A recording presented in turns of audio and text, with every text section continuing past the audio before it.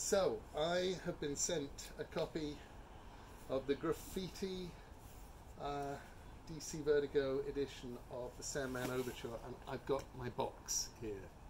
First things first, box and beautiful label on the box.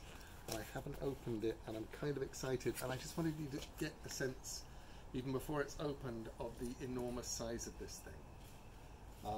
It's quite possible, of course, that I will open it and discover it's all padding, but I don't know, I don't think so.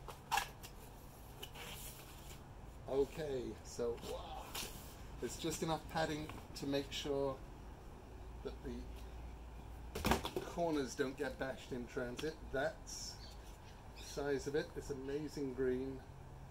It is a book with J.H. Williams' name on the cover, Sandman Gallery edition, and J.H.'s name is on the side and mine isn't, and I am so good with that, because this is essentially the art that J.H. did in Sandman Overture, the book we did for the 30th anniversary of Sandman. And this is inside pages. Look at the size of this. One of the things that I got to see when J.H. was doing this was how he would do some of the stuff in black and white, some of the stuff in blacks and whites and greys, and sometimes he'd just go into colour himself, even though he knew that this stuff would be coloured. This page here, this illustration here, I was actually given as a birthday present at DC Comics.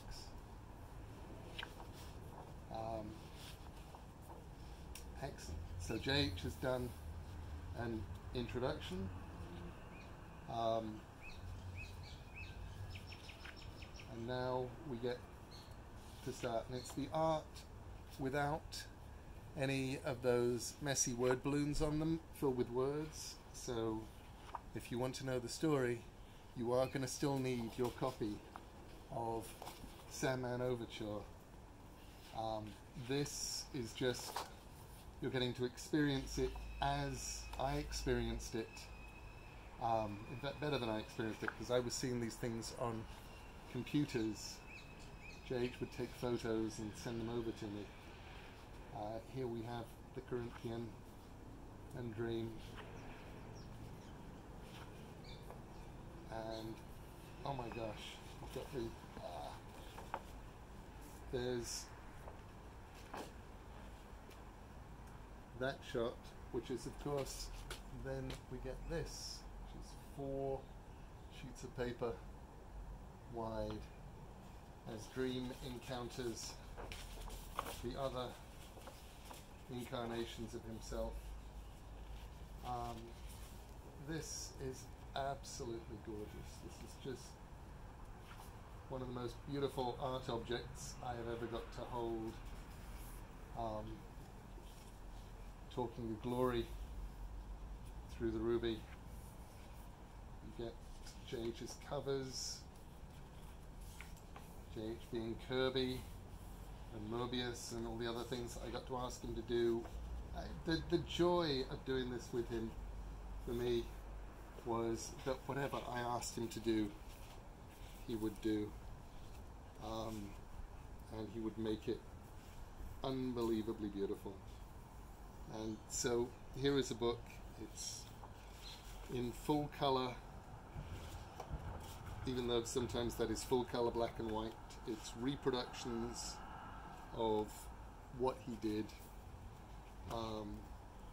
It's the most gorgeous book. I cannot wait to sit and just spend time looking at it, going through, delighting in it and exulting in it. Okay, I was wrong. It's actually, the complete coloured and lettered pages are in the back. So if you don't have a copy of Sandman Overture, you can read it in the back here and see coloured and lettered versions. And you still have all of the art, the biggest, weirdest, most wonderful Sandman story I ever really got to tell. There. That was. Thank you for coming to my unboxing TED talk.